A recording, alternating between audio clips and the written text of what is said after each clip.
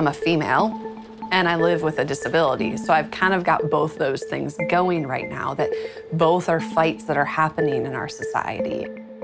Swimming was my way to move past that. It was my way to feel connected to the life before my injury, while also leading me to a future.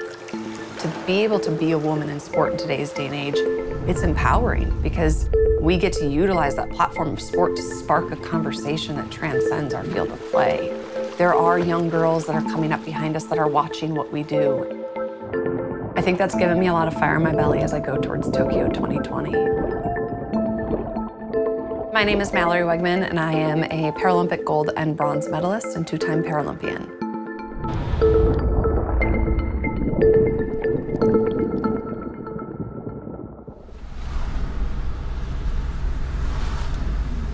Conversation we're having as women in sports is no different than the conversation that's being had for women in business and in the workforce.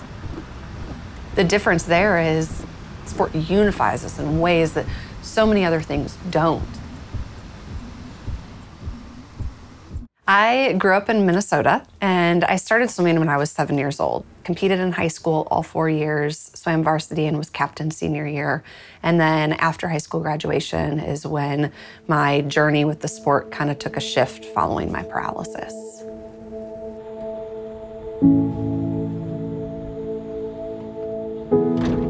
It was a very freak thing that happened. I literally walked into a clinic one day to get what was supposed to be my third and final epidural injection for back pain, and I simply never walked out. And, you know, I was awake for the procedure. I remember everything about it down to the second that I was paralyzed. It was 7 months after high school graduation and 2 months before my 19th birthday. I was already trying to figure out who I was, what I wanted to do with life, and everything that I knew changed. I'll never forget the first time that I got to go kind of out on a pass from the hospital. I felt like a deer in headlights. I felt so incredibly uncomfortable in my own skin. I felt like everybody was staring at me. The biggest thing I struggled with was in the entire afternoon at the Mall of America, which is a melting pot of individuals, I didn't see a single person I saw myself in. And I learned very quickly that that was my new norm. I could go into building after building, room after room, and I may not see somebody that looks like me.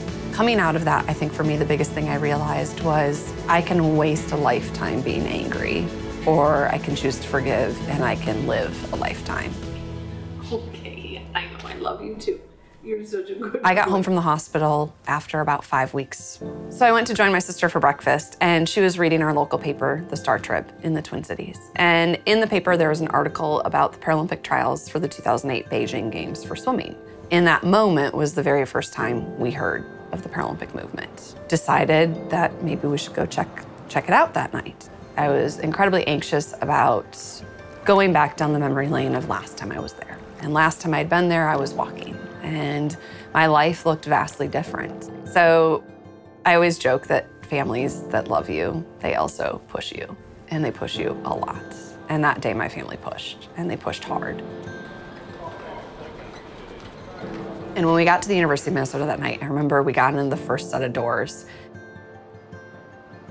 and that rush of chlorine that hits when you get to a pool, and that smell, it hit us that night. And it was in that moment that I started to feel calm.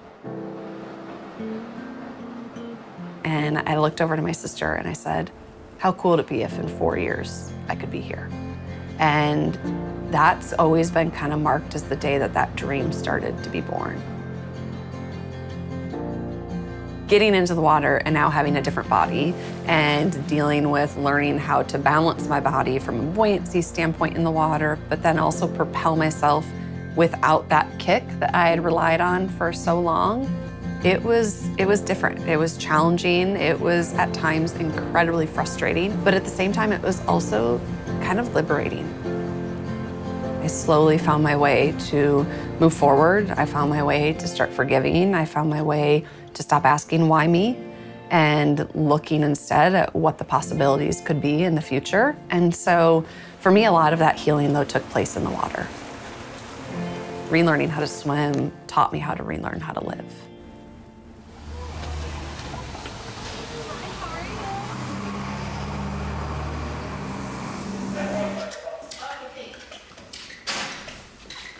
I think representation is such a huge part of how we find our path forward. It's really, really hard to become what you can't see. Disability is often not talked about. It's not something we bring up when we're talking about diversity and inclusion. It's not something you see in our mainstream media. And when you tie the, women and individuals with disability conversation together, I think it just elevates that importance. 3 months after Mallory was paralyzed at 18, she was back in the water. 4 years later, she had set 15 world records, 33 American records, incredible achievements. She has become an active disability advocate and public speaker. So I would like to ask you to join me in welcoming her to the stage.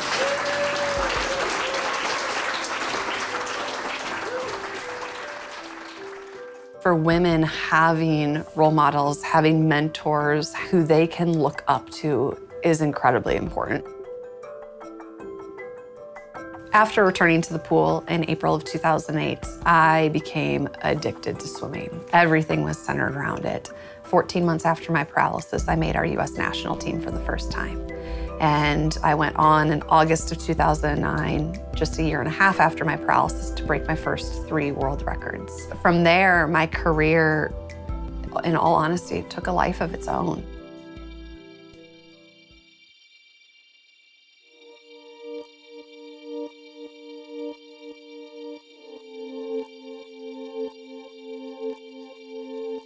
I was out in New York for some media, and the hotel room that I was staying in, the accessible shower bench in the hotel room came unscrewed from the wall halfway through my shower. And I came down on my left arm and suffered permanent nerve damage to it. My arm injury has been tenfold to what my paralysis ever was for me, mentally and emotionally. I contemplated retiring. I thought about hanging the suit up, calling it a day, moving on to that next chapter. And my boyfriend at the time, now husband, he knew how badly I wanted Rio. And he kind of kept that dream alive when I couldn't.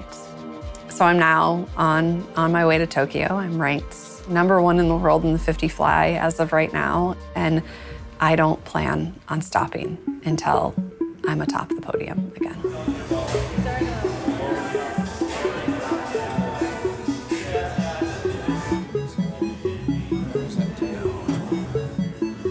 I think that it's especially important as a woman in sport who happens to be a Paralympic athlete, because there's also the disability conversation that's coming into play as well. And those are 2 really powerful conversations that we need to have.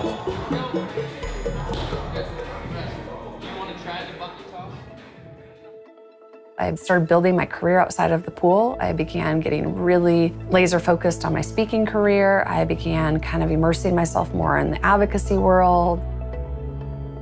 And I still, as a speaker even, have days where I'll go into room after room after room, and I am the only individual with a disability that you can see visually. We need to find a way to make sure there's that representation, because there's young girls and boys all over the country and world that are growing up that look a little bit different than your average person, whatever that even means anymore, and they need to see a path forward. I would love nothing more than to use every bit of my voice and platform to be able to help guide that conversation and be a part of that conversation, because I want to make sure that in 10, 15, 20 years, the Mallory back of 2008 doesn't have to sit and go to a mall and feel like she doesn't see anybody that looks like her. I want our community to be diverse and inclusive of everybody that makes it up.